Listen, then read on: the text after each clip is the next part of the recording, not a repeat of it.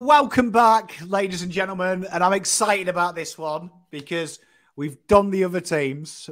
We're doing the best team, and I've brought my favourite content producer for Carlton. I've got Big Ian from the Navy Blue corner. He is going to be our representative. How are you doing, Ian? Yeah, doing well, Pommy. Thanks for having me on. I know there's so many different Carlton content creators out there, so I'm very flattered that you've chosen me, and I'm just so happy and keen to get stuck in and chat about the Blues. Hey, mate, it's good. I'm going to try and be as impartial as I can and hide my excitement. I've done really well with the other teams, so I'm going to try and keep it there, but I'll probably break. But, I mean, obviously, 2022, looking back now, my personal thought is the disappointment's kind of died, and I'm kind of looking at it that we created a new benchmark for ourselves, and before the benchmark was 14th, probably. Now it's 9th. That feels a lot more relatable to 8. How do you feel now? We've had a couple of months off and we've had a couple of beers since then. Are you still disappointed? How are you feeling about it? I've tried not to think about it too much. It's definitely still a little bit disappointing. Like we gave ourselves the best head start to the league. I think it was like 8-2, and then to miss out on finals and fall like we did in that second half in those crucial moments. It's really disappointing, but I haven't really been replaying them as much as I was in my head after that sort of season ended. It's now obviously moved to a bit more positivity. And I think, like you say, now that we've shown that we are sort of somewhat good enough to be in that contention, last year going into the season, it was all about hope. We were getting excited about beating Melbourne in a preseason game. Like we were talking before we started recording this, like I'm not looking forward to the preseason and needing wins. That's not what it's about. There is still that optimism and excitement, but it's a bit more just show me now, boys. No more talk, just do it. And that's kind of the attitude I'm taking into this season. I think the big thing for me as well is that we've had a few fans on here. We've had Geelong, who I think are the specialists of playing the season out. They are the specialists of working out the game management. And we had Caden on from Melbourne, and he was talking about going on 11-0, and then when they played us in round 22, 21, I think it was, if we'd won, they would have gone down to 10th. And how he said that, he used a quote where it really stuck with me. He felt like they burnt a lot of energy just getting the start and setting the benchmark. And by the end, they'd filtered out. We were very similar, weren't we? 8-2, came out of the blocks. I think we were the flag favourites at the bye mentally. And then the back end, it was real old Carlton, wasn't it? Win one, lose one, win one, lose one. Drop 2 games that we shouldn't have done with Adelaide and Gold Coast. Yeah. Do you think that's something that the group needed to have a bit of maturity to realise that you can't spend all your credits at once and keep something in reserve? Look, probably it's that old adage, and it's a big thing in sort of cycling and like Tour de France and whatnot. It's not about, the first day. It's trying to train and get yourself in that best kind of condition to be there at the end rather than just at the start. And that's kind of what it is for us. I think last year we just needed to prove something to the competition, to ourselves, new coach, new everything. It was that stage where the group had been through so many coaches. I felt like they were almost too hungry at the start of the season to kind of prove it to everyone. And that's probably what we saw. And then unfortunately it tails away in that back half of the season. And it's something we need to get better at. Even when we were poor, it felt like that second half of the year we'd still struggle, and we never were really finishing that season hot. And we just need to find a way to do it. There's a whole mentality towards it. And I was saying at the end of the year, the aim was finals. And I think that if we'd made finals, there's really nothing to be negative about going into 2023. You're positive and you're thinking we're going to just take that natural next step. We're ready to go.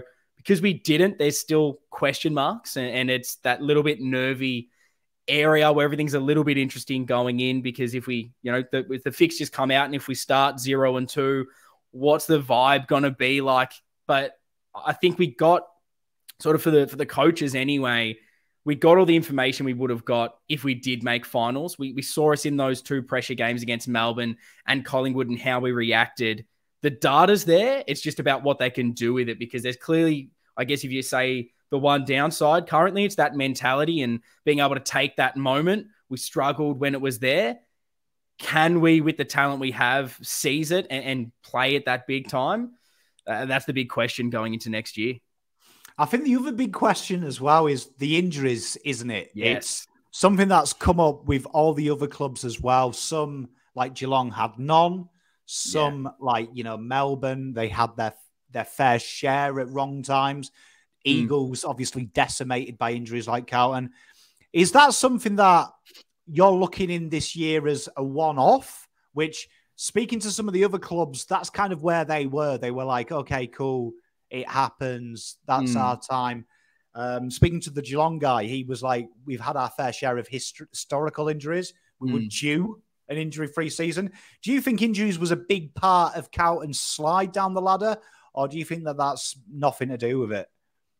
It definitely played a role. I never like blaming injuries for everything. And I think that what highlights that mentality the most is looking at those last two games with the injuries that we had, having to play Doherty in the midfield, throwing Setterfield back in there where he was primarily on the wing for most of the season, and having to try different players out in weird spots. We were still put ourselves in winnable positions against two teams that played finals. So really, it definitely hurt us. We didn't have our best 22, 23 on the park for bulk of that year, but we still got ourselves in that position to win games and play finals. So as far as it is an issue, and when you look at the guys that keep getting injured and probably how they're getting injured, there seems to be quite a few load injuries, and we're talking about second half of the season struggling. There's obviously some sort of overall fitness issue, but I know Carlton, this is the hot topic in the off season, particularly on Carlton Twitter. Everyone talking about this.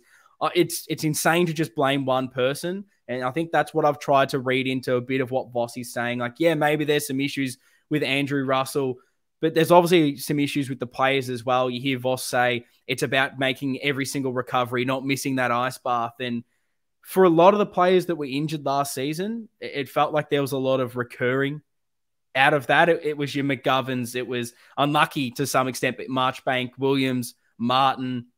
You can throw Cunningham into that. Guys that seemingly are always injured. So how much of that can you really say is it an injury issue? Is it a player issue? Or are we carrying too many guys that just have historically never made it through a season? And I think if we are able to get a fit team firing, it should be good. We need these players like, your Cherras and Walshes, Hewitts, to make sure that they're not missing at that important time at the end of the year. But we need to get the most out of those other guys that seemingly are always injured. I agree. And I think a big thing for me is my thoughts on this year is, unlike years gone by, like I always look at 2018, the worst year to be a fan. My end of the season thoughts was, shit, we need a new team. We need a new coach. We need probably a new stadium because maybe Icon's cursed. Like, it was literally, I was throwing blanket accusations at the club, where now it feels like you can go back, and we missed out on the finals by percentage. You can actually categorize where it went wrong. You can identify Durden running into 50 twice against Collingwood and invariably just missing the target and turning over. You can identify Charlie just being too casual in that set shot, Harry doing it. You can look at the missed tackle. There's like literal things you can go say, mad like, if you do it as well. Yeah, and it's the same with the injuries. You can, and I think the club addressed that. I thought Nick Austin saying we're looking for durability, and I thought that was him saying the recruitment at times has taken chances on fitness. We're not going to anymore. We're bringing in 3 or 4 guys who have a clean bill of historical injury health. And I think that that's maybe what we're starting to see now, that the club has taken a few risks on players. The few of them on that list were injured in their draft year, looking at Kent there as well. I think that's a new structured plan from Carlton. Do you get that vibe now that there seems to be a method to the madness as opposed to just throwing darts? But first, an ad. Sponsors of today's channel are Manscaped, the best in men's below-the-waist grooming. Their products are precision-engineered to look after the most important jewels in your house, your family jewels. Manscaped's Performance Package is an absolute game changer, and it's the ultimate in men's hygiene. Join over 7 million men worldwide who trust Manscaped. And I've got an exclusive offer for you. 20% off, free worldwide shipping if you use the code POMMY at manscaped.com at the checkout. And if my maths is correct, that's around 14 million balls that they service. Time to throw out your razor. Performance Package 4.0 is, like I say, a game changer. You want to take your on-ball game to the next level, Manscaped will help you out. And I've got to say, the boxers that with their anti-chafing technology are the comfiest things I have put my pert little behind on. Click the link, get 20% off and free shipping with code POMMY, that's POMMY, at manscaped.com. 20% off, free shipping anywhere in the world. Unlock your confidence and use the right tools from the job and take your on-ball game to the next level. Back to you in the studio. I think you've nailed it. Like, that's really, when you look at the draft and the offseason, it was clear that we're after, firstly, you don't get injured, firstly. And then it was just like, we want run, we want endurance, and that was in speed. And if you look at the team and what we're probably missing, we struggled a little bit really with transition. Like, if you look at earlier in the season, how many times did we get the ball in that defensive half and it was just long kick down the line, intercepted, and we'd be back under pressure again? It was like we had no method moving the ball. If it was a stoppage or a clearance, we had our big midfield bulls that could get it out, and we were great there in the inside part of the game, but it was on the outside that we struggled with. And so it really, probably one of the first times I've seen the off-season, and it looked like we had a clear plan. We went to it. It wasn't just, best available. We went for what we looked for, and bringing in, Hollands, Bins, Akers as well, and Lachlan Cowan as well. It was clear what we were looking for. And so it's going to be interesting to see that next step, because we've only had one season with Vossi and we didn't have this outside speed. We didn't have any good wingers, really. I'm excited to see what actually happens now that we're building towards a bit more of a plan, because it's another aspect of the first season of a coach. Vossi came in, didn't really get to pick a lot of his own players in the trade or draft period. It was kind of just what was there. Now you've got a season of him looking at the list, putting in his game plan. Clearly there were some deficiencies that he's like, I need this to be able to win premierships. So let's see how it goes 1 year in. Well, I mean, moving into the trade period, and I totally agree with you, like, just with the structure, you also saw Carlton jettison quite a few players. And there's a couple there that I think was a changing of a guard. Noonsy being one, Oscar McDonald and Stocker, controversially for a lot of Carlton fans. But all three of them are players that I would associate years gone by, Carlton would have kept. Yeah. And in the hopes, so like Stocker hopes he becomes an A-grade midfielder or hopes he breaks into the half-back line. And I enjoyed the fact that Carlton got rid of these players with no real mercy. It was very quick. It was bang, bang, bang. We need to free up the space. And the same with Setterfield. I like the fact that Carlton got rid of him, a guy that probably isn't going to win as a flag. At best, he's a squad player. And it's the fact we didn't stand in his way. And we brought Blake Acres in for next to nothing. Was that the trade period you were expecting? Were you expecting Carlton to be very quiet? Or did you think Carlton might be a bit bold and adventurous? Leading up to it, everything you were hearing in the media sounded like it was going to be pretty quiet for us, which is not the Carlton thing. I'm used to the season being the trade period, because that's the only time we get a dub, really. But it was interesting to sit back and have really the one move as far as incomings in Blake Acres. We wrap it up early, and that's us really done. I think the most positive thing, and even throughout the whole rebuild and the poor years, the best thing is, to this date, we haven't really lost a player that we wanted to keep. Like, you could maybe say SPS if you really wanted to argue, but again, what's he really done at West Coast? It's not the worst one to lose. And this time we decided to give up, Setterfield, and we got rid of Stocker. We're not losing those big marquee players. And looking at the trade period, can't imagine what it's like for, Western Bulldogs that are losing a Dunkley, someone who's one of their better players. I don't know that feeling so far as a Carlton supporter. We've managed to sort of hold on to this group so far, which is really nice to see that buy-in.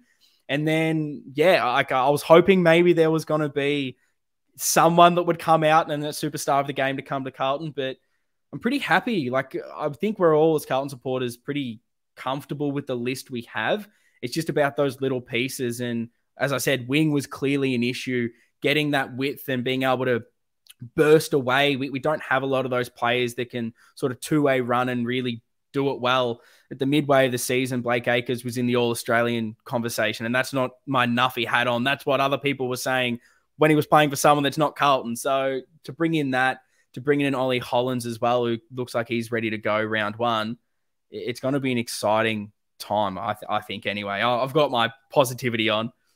No, mate, that's why you're here. You are always find a positive, which I appreciate as a guy that has a roller coaster mentally in this Carlton thing. But I agree, and I thought Blake Acres, it said to me that trade period that they're content with the list. It said that there was no reason to panic. And the fact they cut so many players who many people had in the best 22, and I actually look at the injuries as maybe a blessing. You've got to remember this time last year, Oscar McDonald was the starting fullback for Carlton.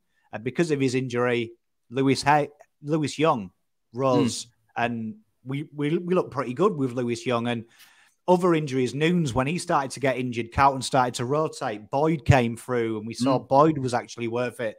So that kind of excites me that Carlton backed the list as opposed to maybe panicking, which I think maybe we would have done years gone by, had that bad end of the year and gone, oh shit, we need to bring in another superstar. Or so it felt like Voss and Austin and the list management were like, nah, if we can just get a bit of layers, get a two-way runner, add to that, we'll be fine. And it's the list, and that excites me. And moving into the draft, obviously you do some wonderful work. You cover it extensively. Like myself, were you thinking there was a lot of rumours, weren't they, that Carlton were going to get to first and trade up?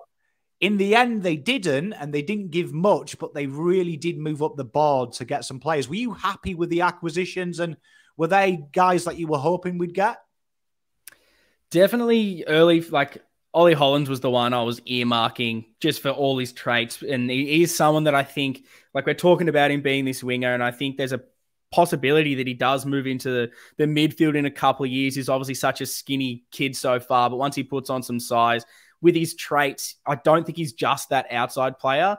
He can move in there, hopefully in a few years. But yeah, it was really exciting. I wasn't maybe expecting us at that stage of the draft. I think when Hawthorn took Sydney's pick early, I thought, well, that's us done. I don't think we're going to maybe trade back in here. I'm just not too sure who wants to trade out.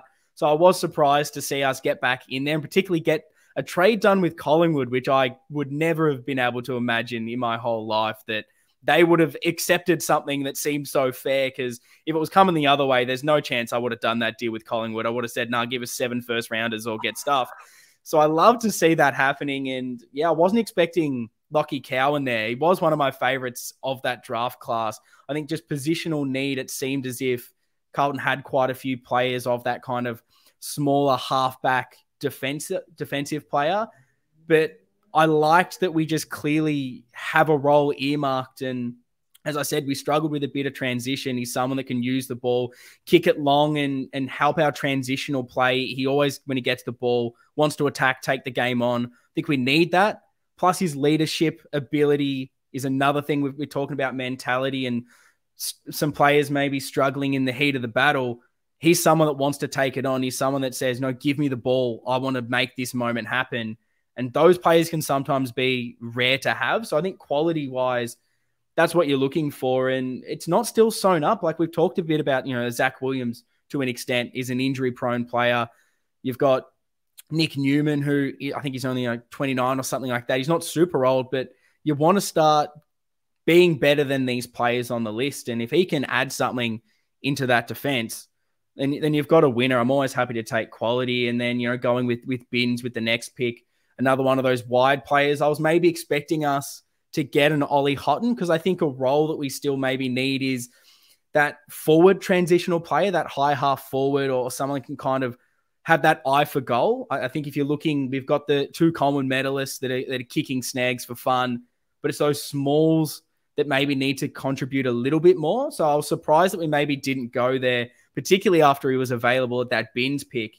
But I touched this on the podcast, talking about maybe why he slid. And if you're looking into the draft, and this is where I really want to get more focus onto in future years and learning about that talent evaluation, is those players that maybe didn't dominate a position in the under 18s. He wasn't a dominant midfielder, wasn't a dominant forward, he was sort of in between. And does that translate, or is he just going to get, everyone run above him in the pecking order because he didn't nail a spot? But I think that's probably the only question mark, maybe apart from Ruck at this stage, from our off-season dealings, is do we still have those smaller players that can get that ball in that forward line and make something happen? That's probably the big question mark still, but I was still very happy with what we're able to bring in. It was very surprised, wasn't it? And I remember doing the interview with Ollie Hollins, and Houghton as well mentioned him. That when we talked, I asked them the question, who was the most underrated in the draft? Who you shocked? All of them said Binns. I think Binns and Phoenix Foster were the two most popular choices that were like, how are these people not being talked about? And I remember Holland saying that Binnsy is like the most consistent player. Like, he doesn't have shit games. His shit games is very good. And that excited me when he talks about Binnsy, because I was thinking that when I look at Carlton's list, and I don't know how you feel, is I don't think we have way too many players that can give you a 10 out of 10 and win you the game. But them players also can give you a 1 out of 10 and cost you the game. Where when I look at Geelong, they have a lot of players that their best is probably 7 out of 10, but their worst is 6, right? And I like having at least 8 of them players in the 22, because that allows your Jack Martin to have that game where he has 1 touch, no tackles, but then the next week have 6 goals from 5 touches, and you're like, that doesn't even make sense. So do you feel that Carlton have really focused that as well, with all 3 of their signings exceptionally consistent as well? They're boringly consistent. No, I think it is important, because if you're trying to analyze this list, like, the top end talent is there. We had 3 All-Australians, 5 in the squad, Coleman medalists there, Wiedering, who should be an All-Australian. Like, we've got Doherty's in there, who's All-Australian as well. Like, we've got the top end. It's now about those role players, and I think that's what the trade period was when you look at getting in a player like Blake Acres. He's not going to be that absolute superstar. No one's expecting him to, but he plays his role week in, week out, and that's what wins you flags. Like, yes, it is the top players that take those moments, but like you say, it's the consistency. It's those other players, and they're the ones that get spoken about, because there's going to be a moment in a big game where you need someone to lay a bump, to do the hard work that is not going to be up in lights. And those are the guys that do that. And I think as well with like a Jackson Binns, it's an interesting component where if you just baseline sort of analyze it, you go, oh, cool, they bought some speed and some outside run. But what I think Binns is compared to everyone else that we picked up, and what we don't have on the list, is particularly for a wide player, someone that can win the football. He's an accumulator. He got like 29 touches in one of those games. And if you're looking at what we have with maybe a Cottrell or a O'Brien, they don't win a lot of the football. So I think to have an attacking guy that seems to be that ball magnet, that again is that attacking player, that's exciting for me. It's not just adding another layer of something we have, it's trying to better it. And that probably goes back to like the Jack Nunes kind of talk of someone that he was pretty consistent, but he didn't have that ceiling. It's about trying to replace that with better. And I think hopefully, fingers crossed, that's something we've done.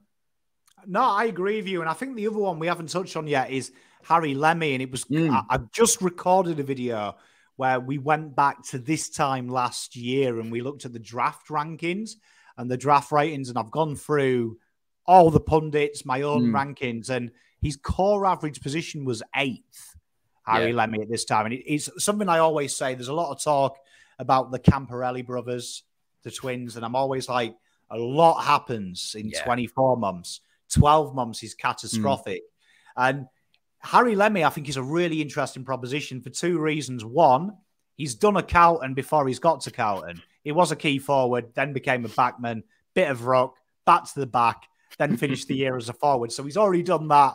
Yeah. I'm changing my role. But when you look at his story, Tom Scully was a favourite of mine. Lemmy literally nominated himself to go back because he wanted to get in the team. And he knew it was so tough with all the forwards they had.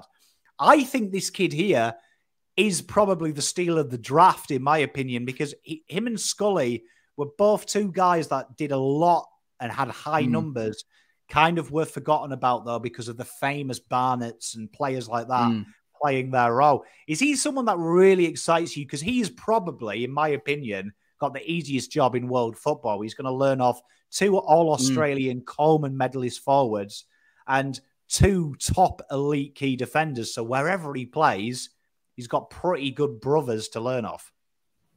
Yeah, it's such a tough one when you're talking about guys that are going so late in the draft, because it so could easily go either way. I'll obviously always be super positive. And like you said, like this was someone that even mid-year in a lot of people's rankings was still in the top 10, still in the top 20 because of what he had done last season. So there is clearly a player there. And I was big on either him or Scully being taken at one of these later picks. I thought we're struggling a little bit with that key forward depth. And yeah, we could probably take another key defender if you wanted, maybe a swingman, someone that can play all those roles. So it made sense to go after him. And with Lemmy being able to, I think the difference between him and Scully has all the athleticism and those raw attributes, whereas Lemmy, he's got that to a degree, but he's got that footy IQ. Like his leading patterns are there. There is clearly a player. It's just about unlocking that. And as far as, his circumstance, no one's at the late pick he went with the players Carlton have. No one's expecting this guy to play, if ever. Honestly, there's no expectation on him. And he has the ability to learn. And I think that hearing things from, Harry Mackay on the Dylan Friend show where he talked about doing the extra yards, there has been question marks on Lemmy and his competitiveness coming into this culture that it's seen as you have to do the things outside the club. With a guy like Mackay who's doing that as well, taking him under his wing, it could be the perfect scenario to get the best out of him. And like I said, I'm positive and hoping that he can become that player, because that's just going to be better for us. But look, even if he doesn't, it's a dart throw and it doesn't matter because it's such a late pick. You don't give up anything, but I think the upside is definitely there. And it's not just Nuffy saying, oh, this guy's going to be a superstar. Like, we have seen some of it. It's just a matter of harnessing that. And I think that hopefully we can see that in the years to come. I think this draft is so important for Carlton in the terms of, if we're going to be a good side, no longer do we get the cheat code of a top 5 pick, where, in my opinion, I know Carlton have fucked it up a few times, but if you fuck up a top 10 pick in 2022 onwards now, you're an idiot. Like, honestly, you should be banned as list management, because the chances are high. Now Carlton are going to have to master what Richmond, what Geelong have absolutely nailed for nearly 10 years. And that is taking these guys in your 25s, 30s, 40s and cultivating them to be a lot better than they are. And Lemmy, for me, and Binns are the two guys that Carlton are going to have to learn from Geelong. Geelong often takes sliders, guys that were probably a bit higher ranked and got lucky, and they back their culture, they back their system in to make the AFL eat their words. And that is what I'm looking for in 5 years' time.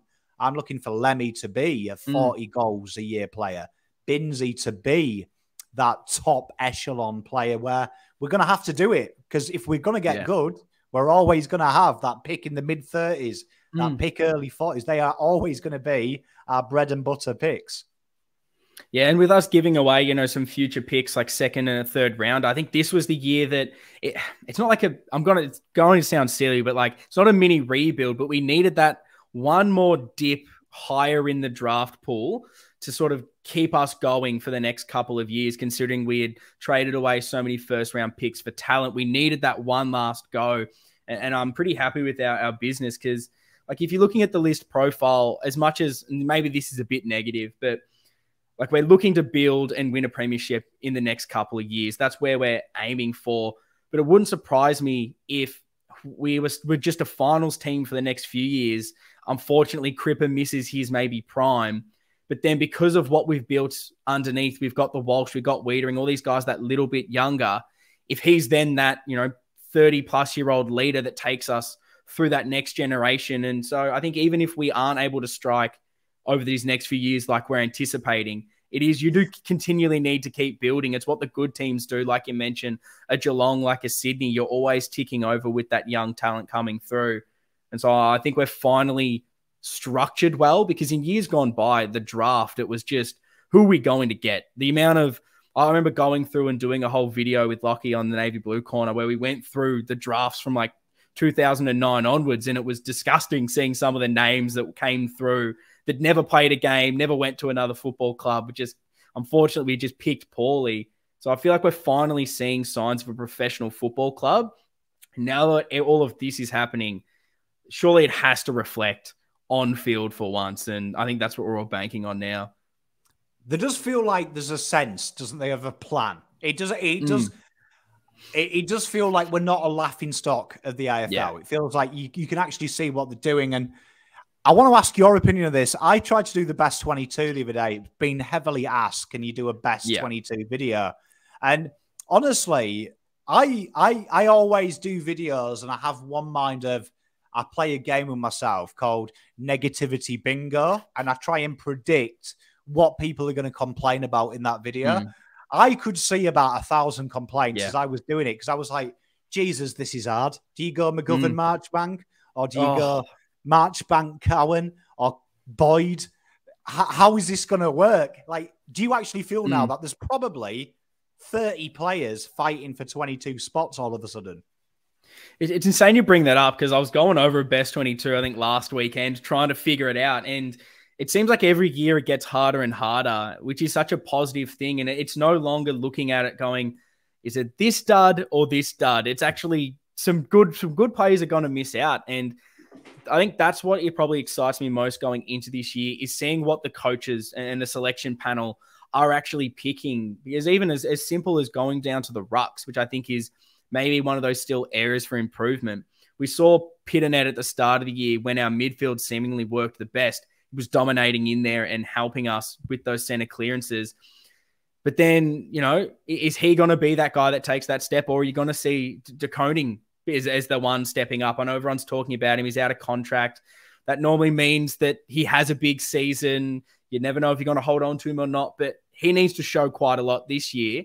Can you play both of them? Is it one going to be taking that spot? You mentioned the defense. What's the shape going to look like there? The last few games we saw us play with really the four talls all down there. Is it just going to be one of them with the intercept? I don't know. Does Marchbank take over Lewis Young? And then it's McGovern, Marchbank, Wiedering. Like, they're all really fascinating options going into the season. There's going to be a lot of guys that miss out. And then there's younger guys that you never know who's going to take that step. Does a Kemp finally become that swing man? Does he become the intercept defender? Is he that third kind of forward? Or even a Jack Carroll, that there's always a bit of hype going into the season the last few years around him. Like, what's his best position? Does he find a way to break into this team?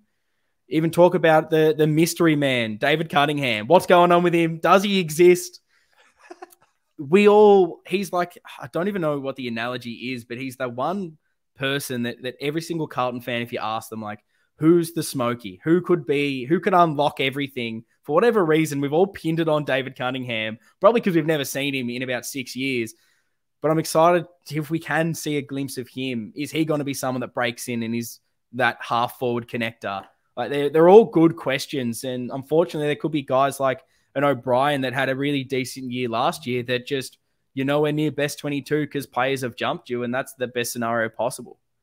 Mate, I agree. And speaking to the guy at Richmond, he had a really good thing, and it's something that's annoyed me about the Tigers for years. When they have an injury, some dude comes in, and you're like, how is he better than the guy he's replaced? And I see that. Last year, we saw Voss start to drop players for performance, but O'Brien was dropped mid-year, came straight back in. And I always say, I think he needed another game. I don't like the in-out. I think you need 2 or 3 games for your lesson. Now I actually see, if a player's dropped, I'd be shitting myself at Carlton, because I think there's 8 blokes, and you just mentioned some of them there, who are going to take your job and potentially retire you. And there's a few players there that I want to be in that situation. Round 6, some guy's got a niggle, and we're suddenly going, oh, how's he getting back in the side? Like, and that's where we want. And I don't think we've had that probably since we last played finals. Yeah, last year was honestly the first time, and I know Vossi was big on next man up, and that was the rhetoric that kept coming out. But it was the first time that, and I'll highlight one player in particular, and it was Jordan Boyd, who you have some hopes for, but the way he came into the club, you're just kind of expecting, he's on the list for a few years, plays a handful of games, and you move him on. But he came in, and it was almost, okay, well, is someone going to be able to come back in? Like, can Zach Williams replace Boyd? Because Boyd's been playing well, and it was a weird conundrum to have, and it's something that I agree we may have a few players that we don't expect to be best 22, but on performance, you just can't drop them. And again, competition for spots is what we need. We need to really be driving these guys, and maybe that's the recipe that we're after, where we've been talking about a Jack Martin, Zach Williams, Mitch McGovern for years. Like, these guys need to step up, and I think this is going to be that year that either they step up because there's competition and take it, or someone else does, and that's fine by me. I no longer am super attached to players. Like, I don't care who's in that team as long as we win games, and I like that seems to be the mentality almost inside the club now. We're not holding these players up as messiahs. It's, no, you need to perform or you're out. And we saw that with Silvani, who got dropped too much negativity from all the Carlton supporters, but I kind of like the ruthlessness there, where if for whatever reason they don't think that he fits or they're not happy with something, which again, we don't know why he was necessarily dropped. There might have been something he wasn't doing on the field. I like that we're not just saying, no, stay in because the fans like you. It's no, we're bringing someone else in. Oh, and I think it makes you better players, doesn't it? And I think the only success story we've had in the last 5 years is someone like Matty Cottrell, who I remember we drafted him and a lot of people were like, who's this guy? Do you know what I mean? He's rubbish. And he was a guy that came in, took his opportunity. And, you know, last year it was kind of like he was your first choice winger. Do you know what I mean? He was the first name. And now he's under pressure where years gone by, Cottrell would be able to dine out on 2021 for the next decade. Yeah. And get a contract every year because everyone would be like, remember 2022? How good was that year? And you're like, it's 2031. Like, it's 10 years ago. Now, he has got to back up his development last year. Same as O'Brien. They have to say, that was last year. I'm adding another 10% this year. Otherwise, Hollands, Bins, they're going to kick these guys out. Yeah, I think there's a lot of players that this year, whether they're out of contract or not, like it's almost make or break for them. And it's some experienced players, it's some younger guys, because like you mentioned, anything could happen. Anyone could take a spot at any stage, and you just have to be performing at 100%, which is probably the first time that pressure, I think, has been there. And that's the real exciting part for Carlton supporters, which is why we're so up and about. We've seen the average players on our list seemingly perform. It's just taken that last step, really. And with continually with whatever Nick Austin's done, it seems like whoever he brings in is better than the last group. So I can't wait to see what happens with this group. There's so much positivity around it. And look, we could miss finals and it could all be hell. That's just the nature of football. But you just got to think with the players we have, we've surely got to be in this 8. And the draw comes out, the fixture comes out. You start to get a bit excited with some of the runs you have there.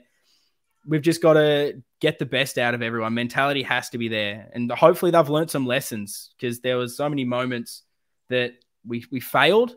And if they don't learn from it, then we've got some big problems. But I hopefully that's not the case. You know what? It's one of them things, isn't it, that next year is a real anticipation year. But for a lot of different reasons, it's not, will we be good?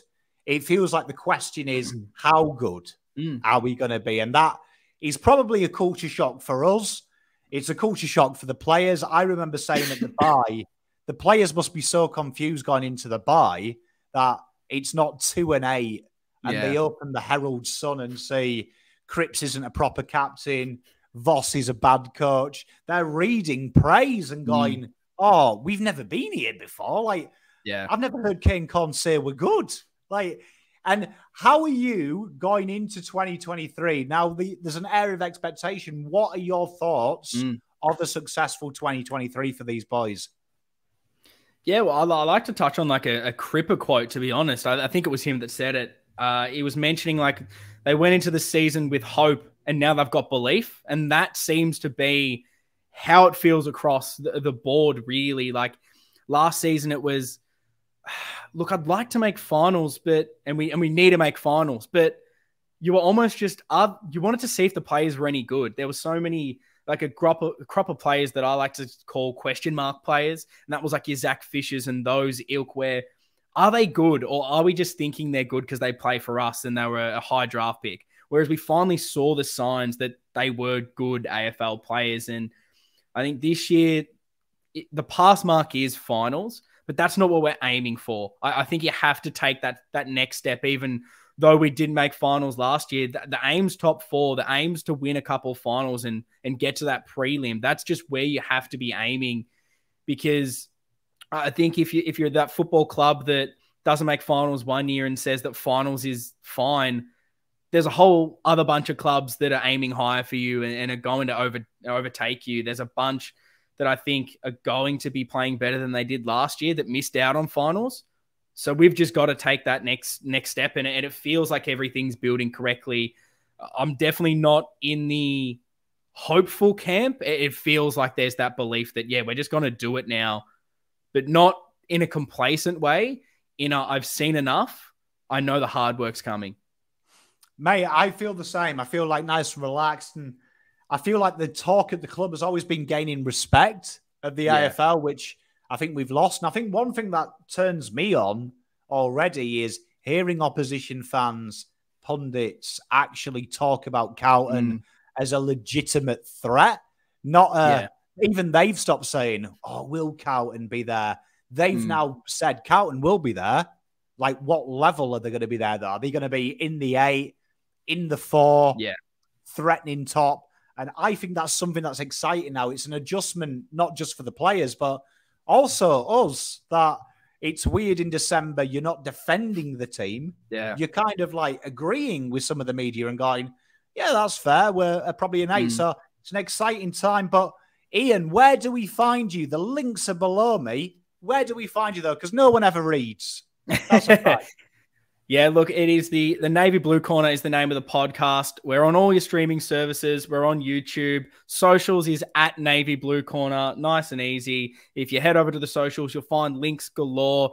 Like, subscribe, follow, all that stuff. But honestly, give it a listen. That's all that matters. Whether you go the extra steps, doesn't matter. At Navy Blue Corner, there's all the lovely plugs for you. If you like the opinions, go for it. It's me and my mate Lockie. We've been Bagger fans for years. I've got my 23 little patch here. So for a 26-year-old, I feel like that's kind of, it means a lot to me. Need to iron that on, need to actually get some chores done to make that happen. But yeah, if you like your Carlton chat, we try to cover it all. We try to bring that air of positivity. I don't think it's too nuffy where we're just positive for the sake of being positive. But in those hard moments, we try to find the light is how I'll try to, I guess, summarize the pod. But yes, Navy Blue Corner is where you'll find it. Got to say, I can validate that. You are my go-to pod. So, I mean, you are. I am your number one fan. I listen to all your stuff. I think, and honestly, it's not nuffy. It's not nuffy based. It's pretty good. They find a positive. Sometimes the positive makes you laugh. Sometimes it makes you think, but it's always good. But Ian, mate, I wish you the best for 2023. I'm sure we'll be doing a lot of content together anyway, because we are both the same side, so that makes it easier. But everyone, go and check Ian and Lockie out. They're fantastic pair, good value, and go Blues, I suppose. Yeah, look, thanks for having me, Pommy. It's been an absolute blast, and yeah, up the baggers. Up the baggers. Cheers, mate.